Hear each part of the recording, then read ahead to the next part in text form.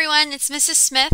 As you can tell, we do not have a live lesson today, but that does not mean you do not have work that you need to do. Even though all your teachers are at a training right now, we still have assignments that we would like you to complete. So the first thing you need to do is finish this video. When you are done, you are directly going to check your class plan that is on your ELA homepage.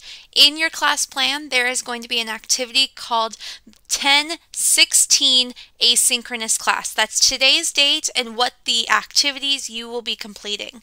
So make sure that you complete all 3 of those activities. The first activity will require you to choose a video to watch from the list. The second activity is going to have you learn some new strategies on misplaced modifiers. And your third and final activity will be a practice activity that has you engage with identifying misplaced modifiers in various sentences. After you're done with that, if you still have time left in class, you need to check your grades to make sure you don't have any missing assignments.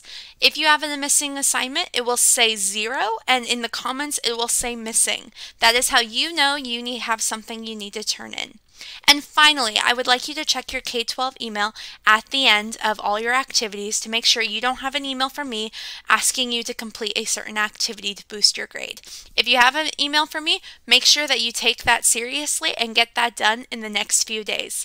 I believe in all of you, and I have my email open, so feel free to email me at asmith@sheltonschools.org. And don't forget, there's going to be a code word in your announcements for today, so you might just want to check it to get a bonus word. See you guys around. See you Monday.